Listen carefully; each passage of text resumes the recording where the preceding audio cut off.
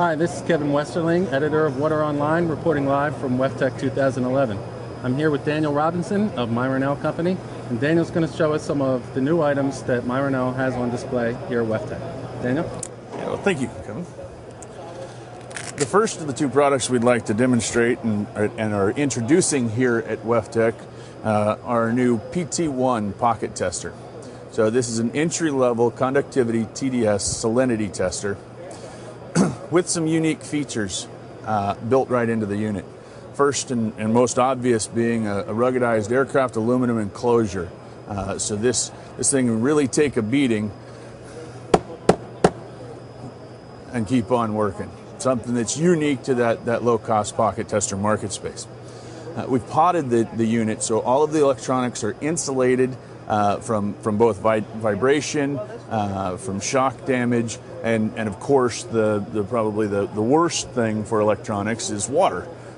So all three of those items are insulated to one degree or another in this new unit. So pretty neat device. We've got some amazing accuracy results out of the unit. Ones that compare with our higher end ultrameter line performance, but in a very economical package. So we're seeing, ultrameter performance in a pocket tester price tag. It's a really fun tool to be able to introduce to this market. So we're pretty excited about that. That looks great. Daniel, do you have anything else you'd like to show us? Yeah, probably the most exciting thing that we've introduced for the 2011 year is our new Ultrameter 9P. It's the latest generation of ultrameter product. It's the top end of our scale. We're looking at a 9 or actually 11 parameter device in a very, very simple, rugged field handheld. So it's nice to have a field test piece of equipment that you can really get laboratory grade results, but still not worry about taking out into the field to get those results. And it's really quite simple to use. Why don't you go ahead and just dip that cell head into the water and go ahead and, just drop there you go.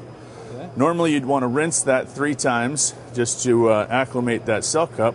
But if you go ahead and press that conductivity button now, and that's just exactly how difficult it is to use this product. You get conductivity, resistivity, TDS, alkalinity, hardness, Langmuir saturation index, ORP, free chlorine, or pH. Yeah, so it's a pretty handy unit.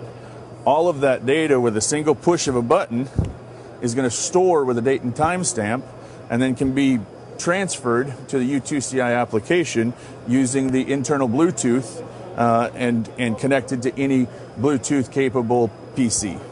So pretty exciting. It's going to really change the way a lot of us are able to do things in the field and get that data logged and transferred. That is very impressive. Thanks for the demonstration, Daniel. You're welcome. Thank you, guys.